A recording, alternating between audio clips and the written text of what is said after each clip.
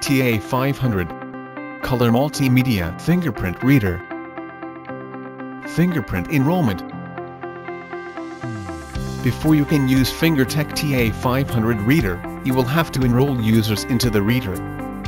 You can either enroll fingerprint, password or card into the reader. For fingerprint enrollment, it is recommended to enroll 2 fingerprints per user in case something happened to one of the fingers. Once you have enrolled the fingers, these fingerprints can be downloaded into the software to ease fingerprint data transfer to other terminals without having to repeat the enrollment process all over again.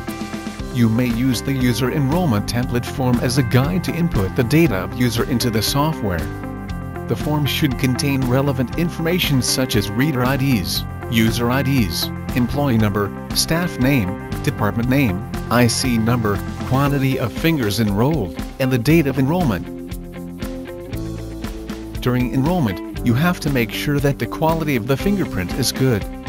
Locate the center point location of the finger as it varies in each individual. The center point must be placed in the middle of the scanner during enrollment to get a good reading of the whole fingerprint.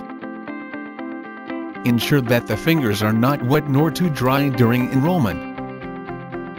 For first-time users, an enroller is required to assist them during enrollment to ensure that their fingers are firm with the center point placed in the center of the scanner and lightly pressed against it to get a good reading.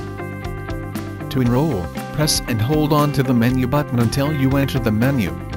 Select New User and press the OK button. Key in the user ID and select Enroll Fingerprint to enroll the first finger.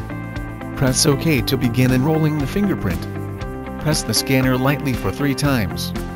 Click OK to continue with the second fingerprint and repeat the steps.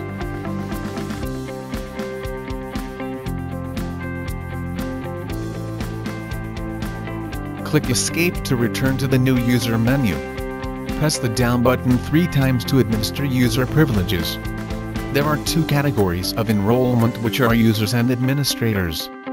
User is a normal user who uses fingerprint reader to clock in and clock out, while an administrator acts as a supervisor or as the person in charge of the system. To gain access to the system, one should enroll under administrator.